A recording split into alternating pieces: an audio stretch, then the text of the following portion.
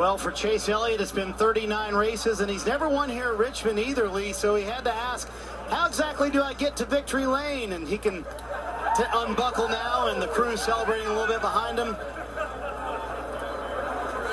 Chase Elliott, your winner here in Richmond. This is going to be a good celebration.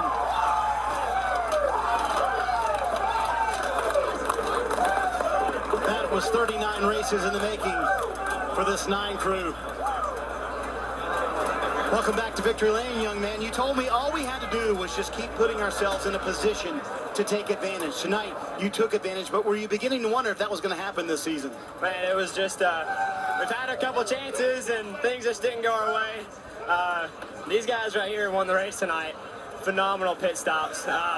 Can't thank Napa Auto Parts enough. Chevrolet, Hendrick Engines. I think this was Chevrolet's 400th Xfinity win, so this is amazing. I wish my mom and dad were here, of course. They're not here this weekend, so Bubba Wallace with a handshake. It's good to get back here. Wish they were here, but say hi to them back home.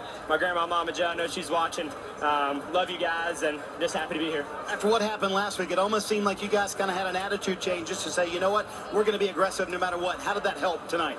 Well, I don't really think it really changed a whole lot as to how we went in the race. I mean, we always want to come and give it your best shot to try to win, and you know, really everybody brought it this weekend.